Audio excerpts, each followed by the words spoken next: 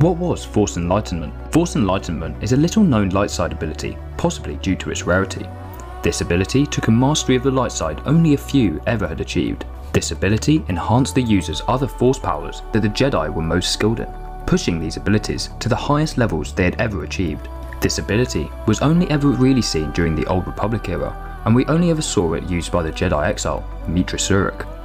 It is possible that this ability could only be achieved if there was a severe imbalance in the Force. Meetra Surik inhabited a galaxy where most Jedi had been vanquished by years of war against the Sith. It is possible that Meetra was gifted this ability by the Force itself to correct this severe imbalance.